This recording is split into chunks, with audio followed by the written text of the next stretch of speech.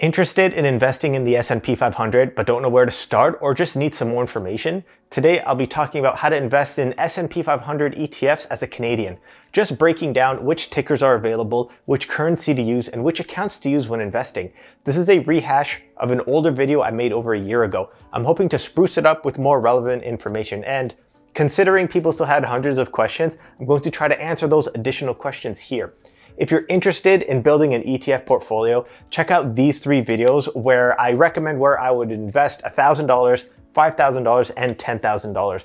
Please like the video and subscribe to the channel. Also, if you notice my eyes moving, I just got a teleprompter, which I'm trying out for the first time, just to ease the editing and filming process. Usually I ramble on too long, so if I have a script, hopefully I can make a short and concise video.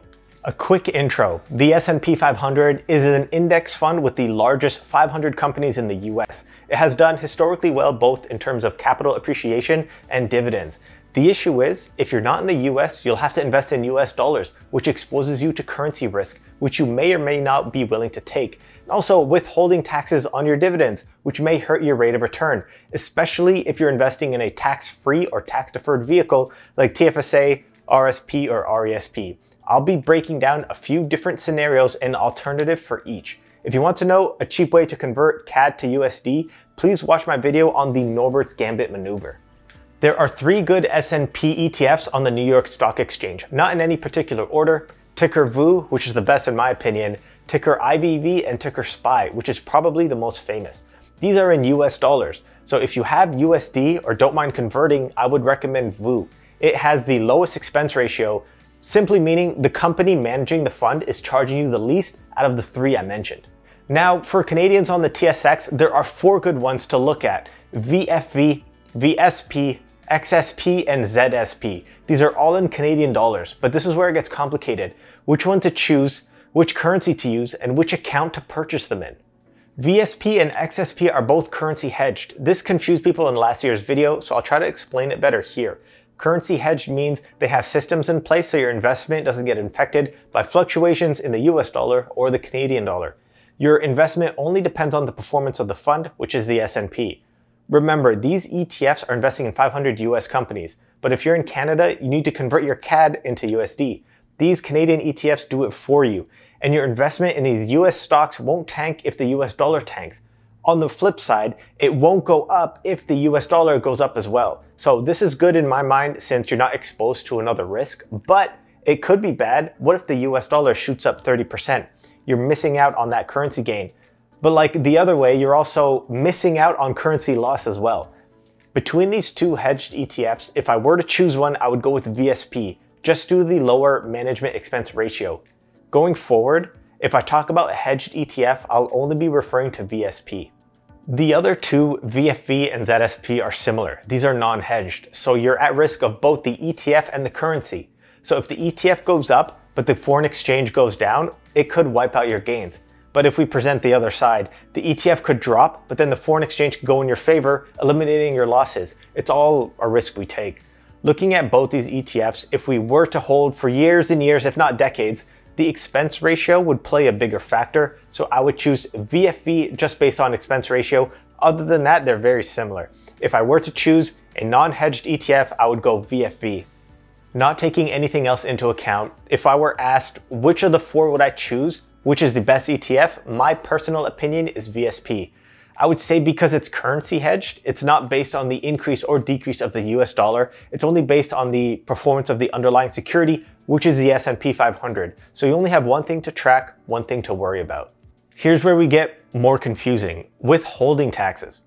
When Canadians get dividends from US companies, they're usually subject to a withholding tax of 15% of only the dividend, unless you hold this ETF or this stock in the correct account.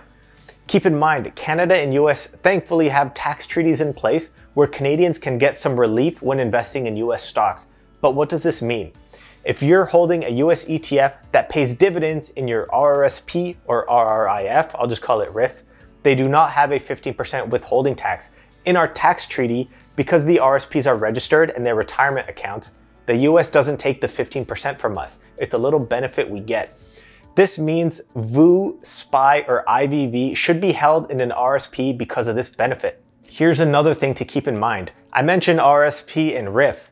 This doesn't take into account TFSA or RESP. There are no treaties for those accounts. They're not retirement accounts. You still will be charged a withholding tax.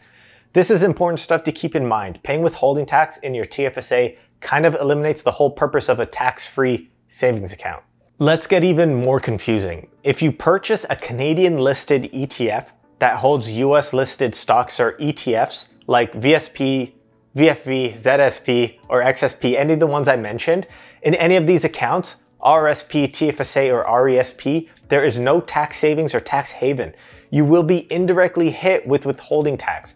You won't be directly paying tax, but the ETF is paying the 15% withholding tax, so your returns will always have a tax drag.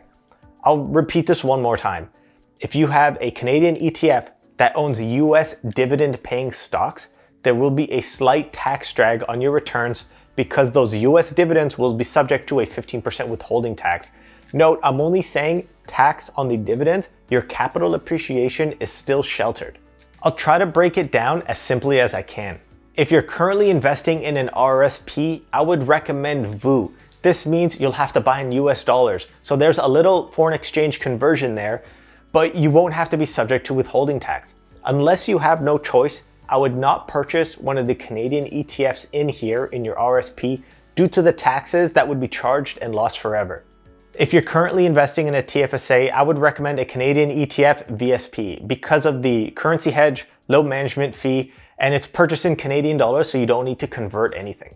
That's all for this video. I hope it was clear. I'm trying to rehash a few older videos, hopefully trying to answer some more questions. Let me know if it was too annoying or too distracting with me constantly pausing and stopping and reading off the teleprompter. I'm gonna try this out. If it doesn't work, I'll probably toss it and going back to memorizing my script on the side and then saying it in front of you. Let me know if you even notice the teleprompter, because right now it's right in front of the screen. But yeah, I'm gonna leave it here. Let me know if you have any questions, if anything was unclear, and tune into the next one.